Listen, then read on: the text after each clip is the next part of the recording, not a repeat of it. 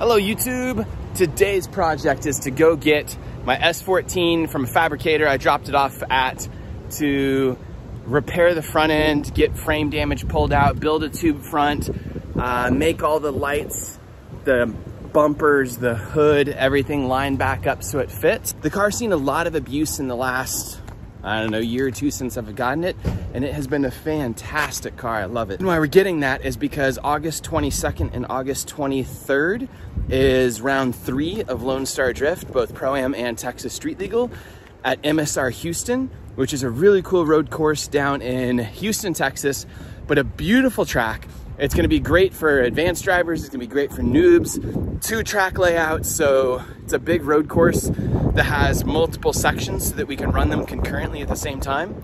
If you're gonna come drive with us, look up Lone Star Drift Round 1 Explainer on YouTube to see the layout and to see how everything travels, and the driver's meeting is in there because of COVID stuff. And spectators are welcome. The place is massive, so there's not a problem fitting people in there. Has great areas to watch from. They're elevated above the track. Sit next to a lake over by the track. It's a lot of fun. Boop. My apartment complex door. Clunk. All right, so I'll see you there if you come. Otherwise, there'll be content sometime on YouTube at some point in the future. We are here. Oh, cool. What is this? It is it's a Samurai, but what's going on here? Oh, it's a side-by-side with the Samurai body put on it. That is weird. One second, let's see this better.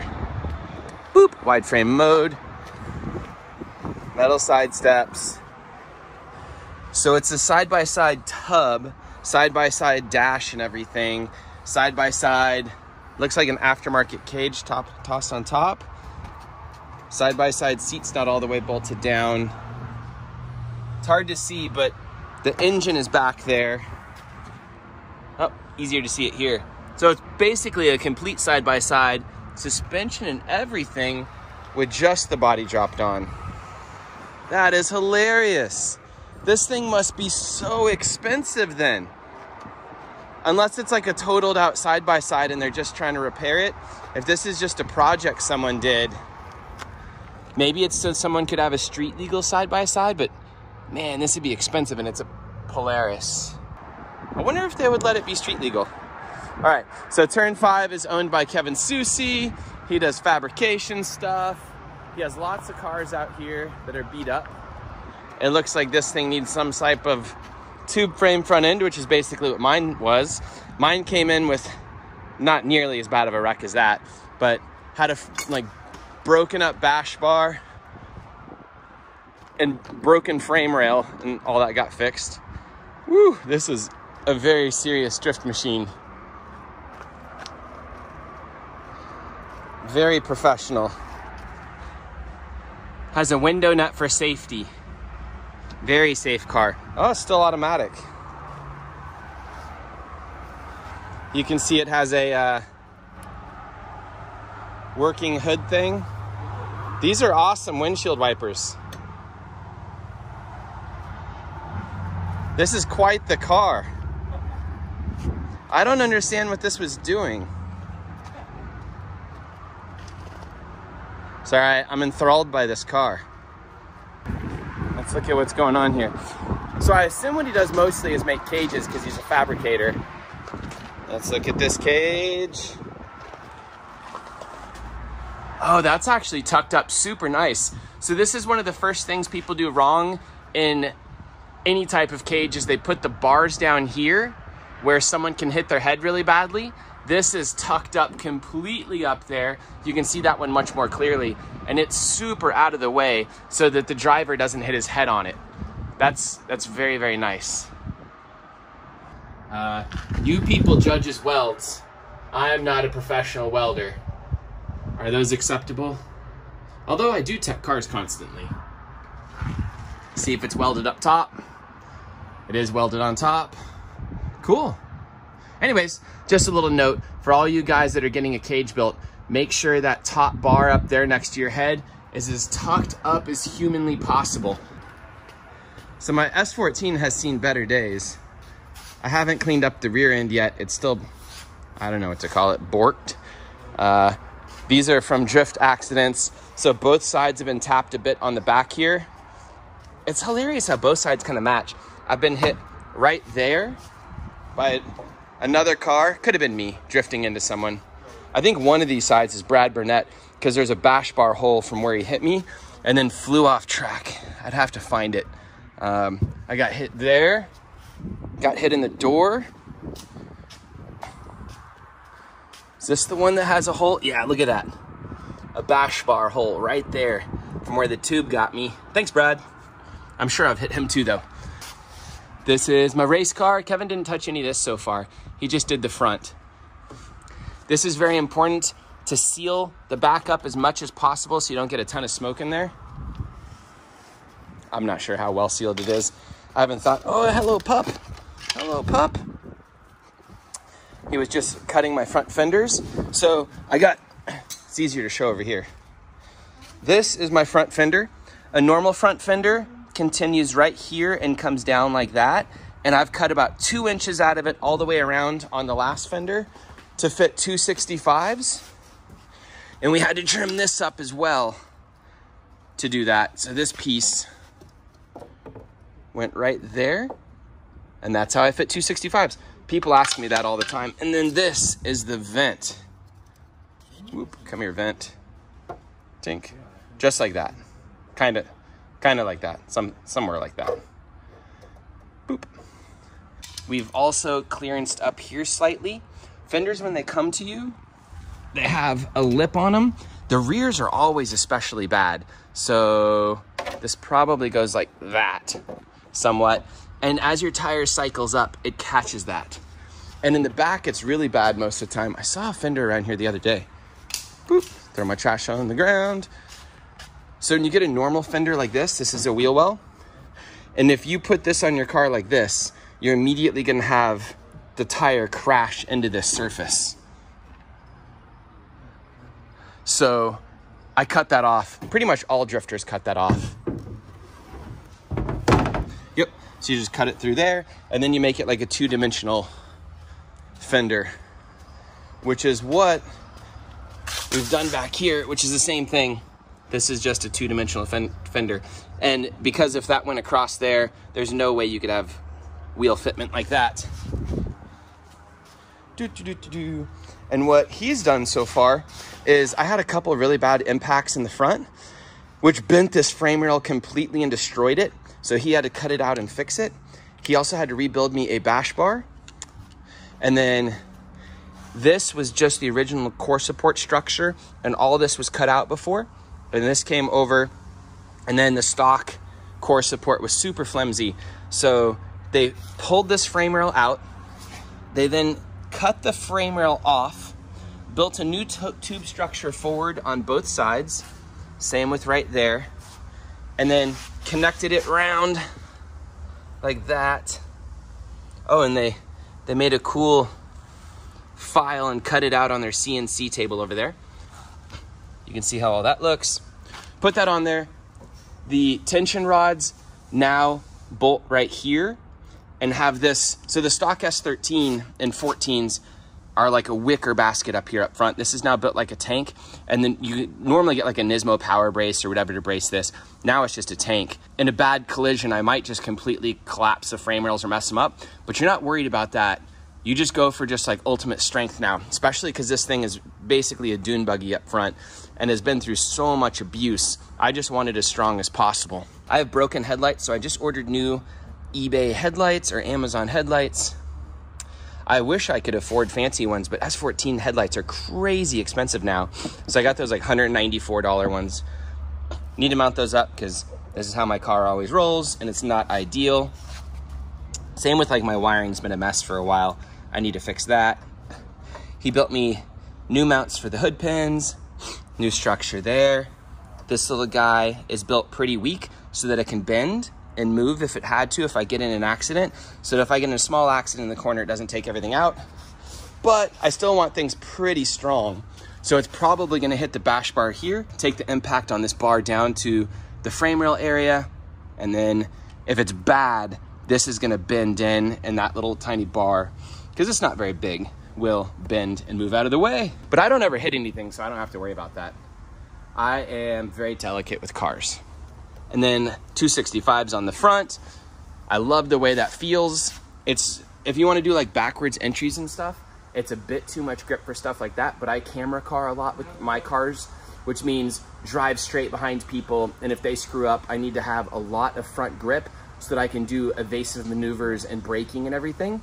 If you have 225s on the front of your car and you're driving straight and somebody does something while you're camera carring, because I need to be hopefully within a foot of them most of the time doing camera car stuff, I don't want to lock up the front brakes and hit them, which I've almost done a bunch, especially in the 370Z when I was driving it originally. To fit the Wisefab and stuff, just to make it super simple, we put 225s on the front, and it had no front grip when trying to grip drive. 265s in the back, 225s up front, or maybe even 215s, and it would just like plow. So it was really dangerous. And this camera car's way better. Also, it has like 500 horsepower at the wheels almost, so it's way easier to camera car. He built me some nice brackets to mount everything, little brackets. Now my radiator is nice and secure. I do still have to replace the fan. I run a Taurus fan. I can show you that in a minute, but pretty simple. I mean, pretty simple because I didn't have to build it. Here's Kevin. Kevin, do you want to talk about this thing? Yeah. Tell me about it. What'd you do? Well, we cut off the flimsy front end that was on there and went ahead and built it's kind of a standard cookie cutter front end. They all vary in their own way. So it's the same front end that I run on my car personally. Except we went ahead and cut the frame rail off there because it was all spaghettied. And went ahead and built the lower portion, did the cool cutout, added some factory tie down locations so you could run the different straps.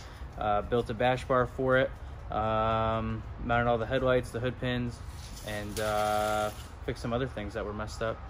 One of the reasons I brought it over here, it made it really simple for me because you have a frame machine buddy across the street, and my car just came over here, you drug it over there for me and took care of all that stuff. So it went on a frame machine, right? Yeah, and they pulled out what they could, and then I built off of there. Yeah. What do you mean what they could? You said it was perfect. Well, you're never going to get them perfect. So this strut tower was the one that was moved back. Do you know how much it was moved back? Probably about 3 or 4 inches. And now it's within about a ½ inch of where it's supposed to be. I don't worry about that too much for the perfect location of this because all the suspension stuff mounts down to the subframe. As long as most of that stuff is pretty well sorted, this is just going to mess up caster, which is going to make the car transition a little bit different left to right. But it's not so bad that I really have to worry about it driving. It was bad and I was still driving on it. And you have all adjustable arms to make up the difference and find a happy medium with it. Yeah. The only problem with chasing everything around too much with arms is then to get the correct alignment, stuff isn't symmetrical in your arm layout. You know what I mean? So like it kind of starts to become you're chasing a mess, and you don't want to do that too much. I'm not really great at crazy alignments or anything, but I love this car. And my friend Mark has been trying to get me to throw this chassis away and do another one. And he's probably right, except it is so much work to change a chassis. We'd have to build a new cage. We'd have to like redo the body work and everything. We would need to, the big thing for me is cage. You'd have to go through and strip everything, bang out the firewall, and then move the entire drivetrain over, realign it, you know, go repaint it, which this thing does need a paint job, but it's just so much work. And one of the things I hate about this right now is with an S14 like this, same thing with S13s now, it's getting kind of impossible to find doors. Like I'm looking around his shop right now, seeing if there's some doors that I can find and get him to sell me. But they're starting. I have doors, but they're mine. Yeah, exactly. And I have like one set of doors left, I think, from, you know, a few years ago. And I remember at one point I had like 8 doors. And I had a full set of JZX doors. You know, like we were all storing doors, and then slowly you started using them up because they were 20 bucks at the time. And now how much do you think a door is worth? They're about 100 a piece. Oh, that's it? For S14. I'll give you 100 bucks for a door. Shit. See? It's not worth that because you won't take it. Yeah, because I'll have to go find another one. Right. I would definitely give you 100 bucks for a door right now. So what are the thought processes with doing all this stuff? Because I want it built like a tank. I don't want to have to mess with it. But as a fabricator, he wants to be able to cut off pieces and replace them easily. I sometimes think like if I'm going to take a mild impact, I want all that impact to go in the other guy's car, if you know what I mean? Like, so I've had some impacts with this S14 specifically that were pretty rowdy, and most of the impact went to the other person's car. And then to fix the car, we set it on a trailer, and we used the Street Faction bash bar we had before, and we just strapped it down with normal tie-down straps, the big ones. I don't see any here, but you guys know what I mean. The big ones that we tie our cars down with in the trailer, the ratchet straps. We just tied it down to the trailer in multiple spots, and then strapped it down as tight as we could, got it as good as we could, and then we attached a truck to it and just started yanking. You know, so we used the trailer itself, a flatbed or like an open trailer, to strap it down, and just started yanking on it as hard as possible. So I was gonna say, like, I ghetto do stuff. I think most of my theory on this is put the damage into the other guy's car and the soft spots of his car, or just don't get in wrecks. I mean, that's the best thing. I drive a lot, and I typically don't really wreck that much. I get like little teeny tiny dents, but it's no big deal. I've only had frame pull wrecks maybe 4 or 5 times out of 17 years of drifting. So maybe every 2 to 3 years, I have a wreck that's bad enough to do a frame pull. And that's driving 45 days per year, maybe, on track. Bad year for track driving, though, this year. Oh, yeah. No pup. Okay, do you have anything else to talk about? No, I guess one thing, don't overbuild the front end and make it super like a tank like Aaron wants, because then it just takes all that motion and puts it in the rest of the chassis. Yeah. So then the strut towers, they'll get moved, and eventually it gets the firewall moved and all that. But a frame shop can still always pull it out most of the time. Yeah, it just gets costly. But put all that damage in the other guy's car. In Japan, by the way, they don't even run their impact beams. They just run an intercooler in front. Like, I've been doing that for 6 years in my JZX, and you just drive with sheer terror of not messing it up, and you destroy the back of the car. But because your day is over, you know, the next 4 or 5 days is over, if you wreck that front end, you just don't typically do it. Where this gives me like a false sense of confidence. I'm like, sorry, Patrick, your door's mine. Cool. This motor's been so reliable, by the way. I have not been running an AccuSump. A bunch of the V8 guys, because I was one of the original proponents of AccuSumps. I ran one in my LS240 from 2007 until 2012 or 13 whenever I pulled it out. And this one I've been running for, it is a built motor. I've been running it for probably 2 years now, beating the snot out of it, and we haven't had any problems with it. Knock on cheap S14 wood. Wow, is this dash uncracked? Yeah, somebody mentioned that. They're like, oh. But it's a green dash. It's out of a Zinky. Yeah. So it's a Zinky dash, so it's even older. That's hilarious. I didn't even realize I had an uncracked dash. My right-hand drive car, my S13 that I just gave to Mark, had a completely uncracked dash, like in perfect shape. But we drilled 3 holes in it for gauges, which was funny. All right. Anything funny to show about this car? You can see how beat it is. I think I saw... Oh, there's the fan. Can you move the fan for a second? You can see how just hammered the back of the car is. It's torn right there. The chassis is actually torn in places and ripping. Don't tell my tech guy. The glue's ripping out in a bunch of spots. But the big problem is that. But, I mean, most guys just cut the, you know, the floor out anyways in these things. It's not a big deal. That's torn pretty bad. All right, you can put that back. People can laugh at my chassis. The whole chassis is kind of like that. But it is a fantastic car. It drives with the fastest cars in Texas. All right, thanks for watching. I'm excited to have my S14 back. This video is about nothing more than getting my S14 back, unless you have something else like, oh, this is cool. What is this?